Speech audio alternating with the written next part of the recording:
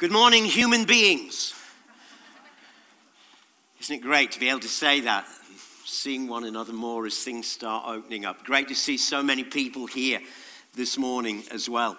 Well, last week Martin kicked off our new series from Exodus with a superb message about standing up to the pharaohs of life.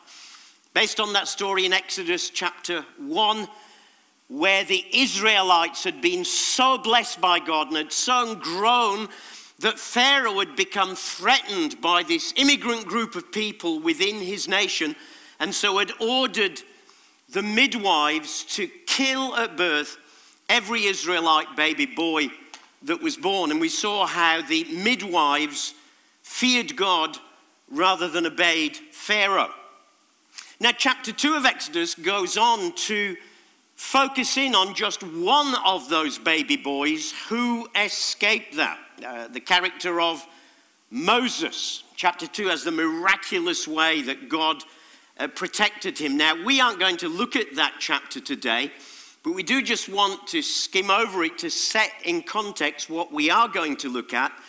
And actually, there's a great summary in Acts chapter 7 where Peter gives his sermon before his martyrdom and gives a bit of an overview of Israel's history. So let's just read a little bit from his message that will help us see what chapter 2 was all about.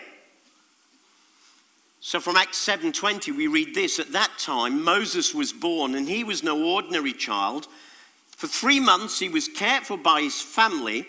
And when he was placed outside," and many of you will remember how that was done. You remember, hidden in a little basket, hidden among the reeds by the Nile. "Pharaoh's daughter took him and brought him up as her own son.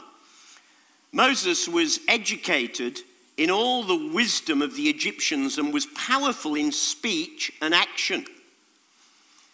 Now, when Moses was 40 years old, he decided to visit his own people, the Israelites. He saw one of them being ill-treated by an Egyptian, so he went to his defense and avenged him by killing the Egyptian. Moses thought that his own people would realize that God was using him to rescue them, but they did not. The next day, Moses came upon 2 Israelites who were fighting, and he tried to reconcile them by saying, 'Men, you're brothers. Why do you want to hurt each other?' But the man who was ill-treating the other pushed Moses aside and said, 'Who made you ruler and judge over us? You thinking of killing me as you killed the Egyptian yesterday?' And when Moses heard this, he fled to Midian, where he settled as a foreigner and had 2 sons. And after 40 years had passed, an angel appeared to Moses in the flames of a burning bush in the desert near Mount Sinai." Now, I hope you noticed that there were 2 little time periods highlighted in those readings in red. And if you've done the math, you should be able to tell me now how old Moses is by the time we pick up the story here. And normally I'd have you shouting it out, but we can't today. But you're an intelligent bunch, and I'm sure the answer you would have come up with is that he is now 80. Moses has spent the first 40 years of his life learning how great he was, being brought up as an Egyptian prince in the royal palaces. He's then spent the next 40 years of his life learning how insignificant he was, living as a tent-dwelling shepherd in the backwaters of Midian in the desert there. Interesting, isn't it? Both of those would provide him with skills that he would need in this next phase that's about to begin. As a young prince, he would have learned, useful skills that will come in later, like reading, writing, leadership, warfare. As a shepherd in the desert, he would have learned about how to survive in difficult terrain. Just want to say in passing, friends, never underestimate the purposefulness down the road of what God is taking you through right now. Never underestimate the purposefulness down the road of what God is taking you through right now. Because all of those things God would use in Moses' life. In the third segment of his life, the final 40-year segment, where he would learn not how great he was or how insignificant he was, but the third segment of his life was all characterized by learning how great God was. And yet, he could so easily have missed it. Which is why the title for our second talk in this series today is Missing the Moment or Meeting with God. So now let's read our reading for today from Exodus chapter 3 and look at this passage that we're going to pick up from that point where Stephen left his summary. Now Moses was tending the flock of Jethro, his father-in-law, the priest of Midian, and he led the flock to the far side of the wilderness and came to Horeb, the mountain of God. And there the angel of the Lord appeared to him in flames of fire from within a bush. Moses saw that though the bush was on fire, it did not burn up. So Moses thought, I'll go over and see this strange sight, why the bush doesn't burn up. And when the Lord saw that he'd gone over to look, God called to him from within the bush, Moses, Moses. And Moses said, here I am. Do not come any closer, God said. Take off your sandals, for the place where you are standing is holy ground. Then he said, I'm the God of your father, the God of Abraham, the God of Isaac, and the God of Jacob. And at this Moses hid his face because he was afraid to look at God. The Lord said, I have indeed seen the misery of my people in Egypt. I have heard them crying out because of their slave drivers, and I am concerned about their suffering. So I have come down to rescue them from the hand of the Egyptians and to bring them up out of that land into a good and spacious land, a land flowing with milk and honey, the home of the Canaanites, Hittites, Amorites, Perizzites, Hivites, and Jebusites. And now the cry of the Israelites has reached me, and I've seen the way the Egyptians are oppressing them. So now go. I'm sending you to Pharaoh to bring my people out of Egypt. But Moses said to God, who am I that I should go to Pharaoh and bring the Israelites out of Egypt? And God said, I will be with you. And this will be the sign to you that it is I who have sent you. When you have brought the people out of Egypt, you will worship God on this mountain. Life as a shepherd in the wilderness of Midian in the Sinai Peninsula was not an easy life. You were constantly on the move, looking for pasture, looking for water for your flock. And so it just happened to be that that particular day, Moses was taking his flock to the region near Mount Horeb, where he has this encounter with God that would change his life. And yet, do you know what? It started out really as quite so ordinary. So ordinary, it actually would have been really easy to miss it.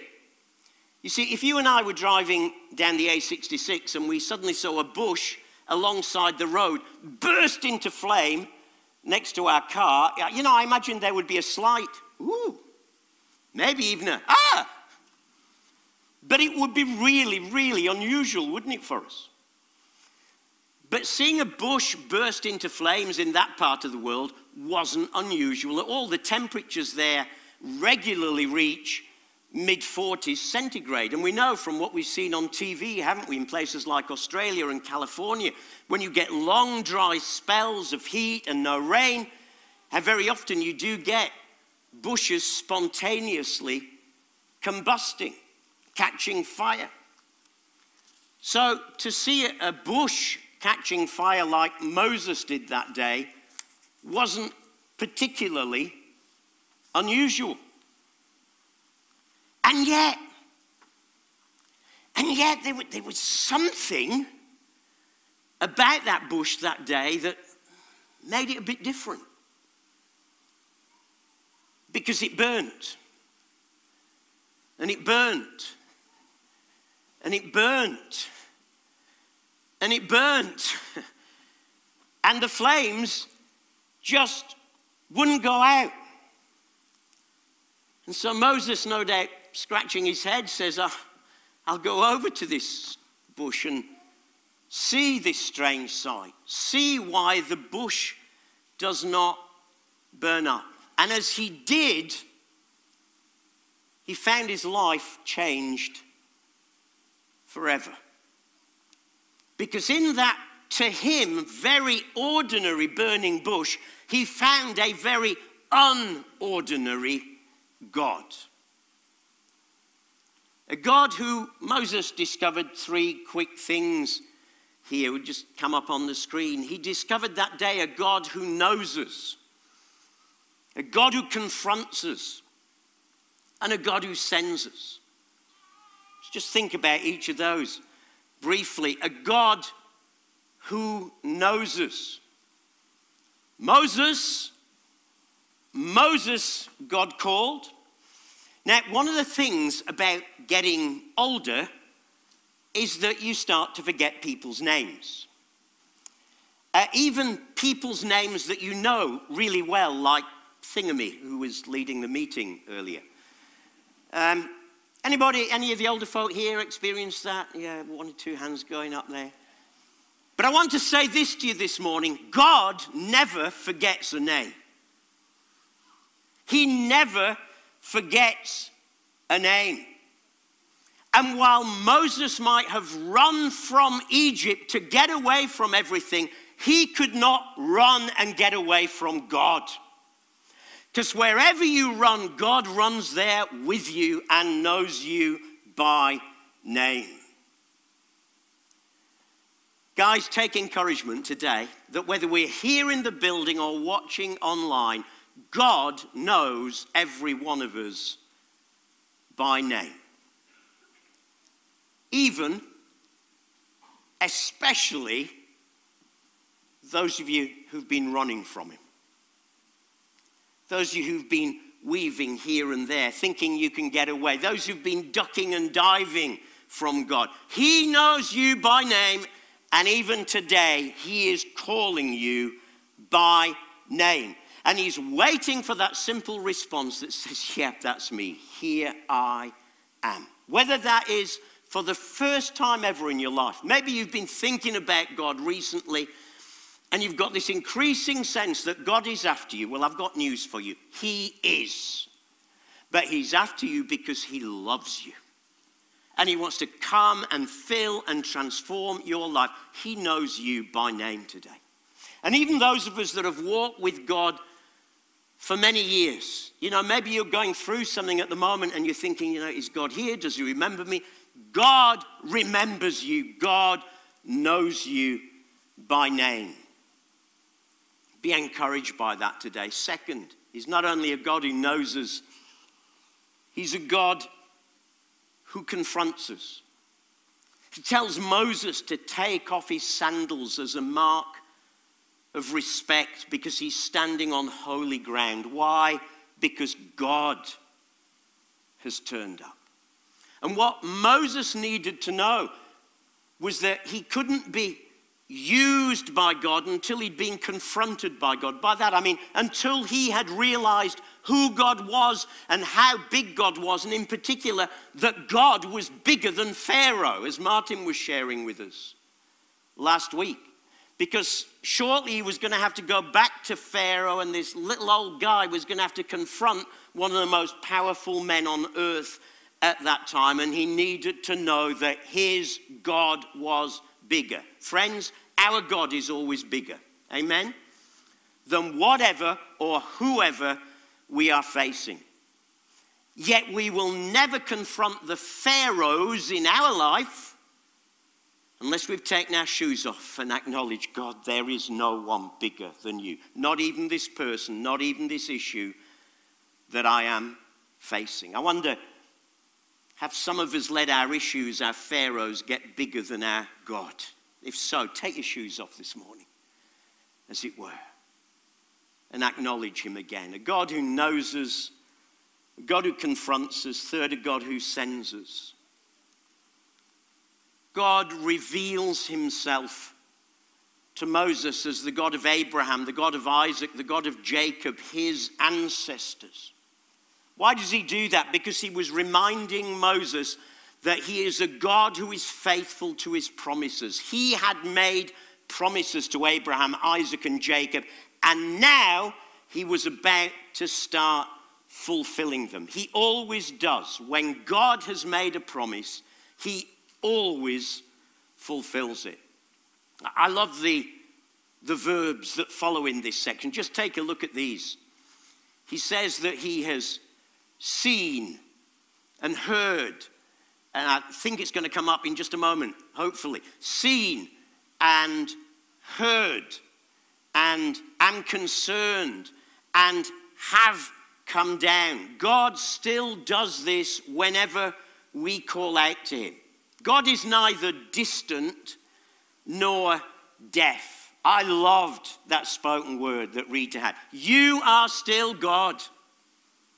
And that's what Moses needed reminding of that day. He's still God. And yes, sometimes we have to go through some of those meanwhiles that Martin spoke about recently. But he's always God, and he is always faithful to his promises. And he always sees and hears and is concerned and comes down when we cry out to him. Never doubt it. And now this God, this big God, the one who is still God, who's about to fulfill his promises, says to this 80-year-old guy who, let's face it, probably thought, I've probably not got much longer now, maybe a few years if I'm lucky. But he was probably thinking he was getting to the end. But God says to this 80-year-old guy, old folk, don't write yourself off, please. Never underestimate what God still might want to do through you. He says to this 80-year-old guy, all of those promises I made to Abraham and Isaac and Jacob, I'm now going to start bringing to pass through you. Go, I'm sending you, he says in verse 10. I will be with you in verse 12. And so the greatest adventure of Moses' life begins. And all because he stopped at a burning bush. I was thinking earlier this week, imagine what would have happened if he hadn't stopped at the burning bush.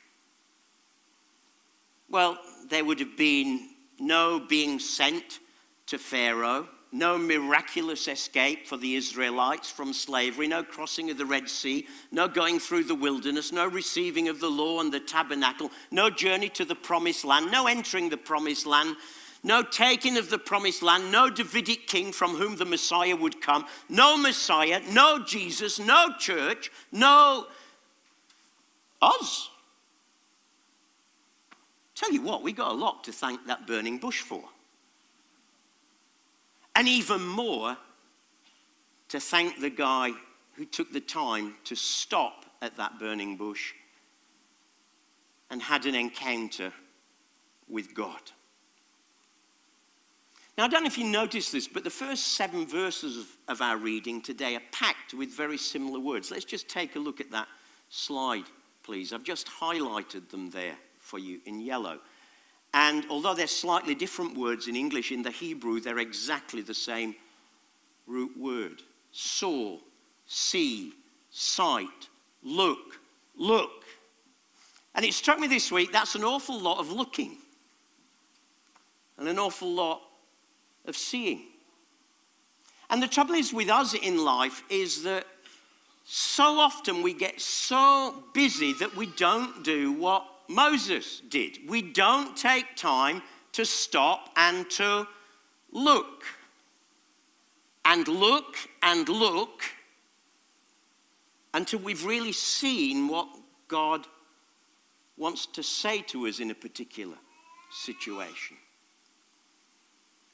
Moses stopped and looked that day because there was something about that burning bush. And frankly, he didn't even know what it was. It was burning and burning and burning and burning and burning. Maybe it was a new type of wood there in the wilderness. He didn't know, but he thought, I'm going to go and have a look at this thing. It took time to stop and to look because there was something, but he didn't know what. But he kept looking and he kept seeing until he found. You know, I think the lesson out of this for us today is that we really need to learn to stop and look and listen and pursue those moments when they come into our life so that we don't miss what God might want to say to us that day. Now, the reality is such moments are very unlikely to come in the shape of a burning bush as you drive down the A66. They're far more likely to come as little nudges, little thoughts, little prompts, little niggles. And the challenge to us is, what as God's people will we do on those days when those little things come? Will we miss the moment? Will we do what Moses did? Meet with God. I thought perhaps the easiest way of trying to unpack this is to give you a couple of examples from my own life of the sort of thing I'm thinking of to help you try and do this yourself this week. Here's one from our own life through circumstances. As I was coming up towards retirement, working in our churches in Oxfordshire, I had the privilege of having a 3-month sabbatical. And Liz and I went to Regent College in Vancouver, Canada, beautiful place. I did lots of study there, but we also got involved with a local church there. And in particular, I built up quite a good relationship with the pastor there. And I'll never forget that just a few days before the end of our time there, I think it was only something like 3 or 4 days before we were due to return to the UK, I was out with him on one occasion and we were chatting and he suddenly said to me out of the blue, "Why don't you come back for a year and mentor me?" And the first thing I did, like any good godly man of God, was to laugh. And he said to me, "No, I'm serious." And at that moment, a bush caught light. I can remember still, I can visualize it now. I can see where I was sitting, how he was sitting, what he said. And just out of that sentence, "No, I'm serious," something caught light in me that at that moment simply said, "Ooh, I wonder if God is in that." Stroke, I think God might be in that. I wasn't even sure at that moment. Particularly when I went back and shared this with Liz, who said, "Well, if you're coming back on your own." I need to explain that there is a lot of rain in Vancouver. We were there in the rainy season at that time. It's really in a rainforest. And Liz has arthritis, and rain and arthritis don't always go well together, so that was the rationale behind it. But once she got over that, we thought, well, if it was a burning bush, we do need to pray. And so we started to pray about it together. And as we did, we found that that burning bush burnt and burnt and burnt and burnt. And guess what? We ended up going back to Vancouver for 9 months, where we got involved in the church and where I mentored that pastor. Unless you think that I am the spiritual one, there was another occasion in our life where Liz got the burning bush, when I was invited to go and act as principal at a seminary in India for 3 months to give a friend of mine just a break. He was exhausted, and I laughed at him.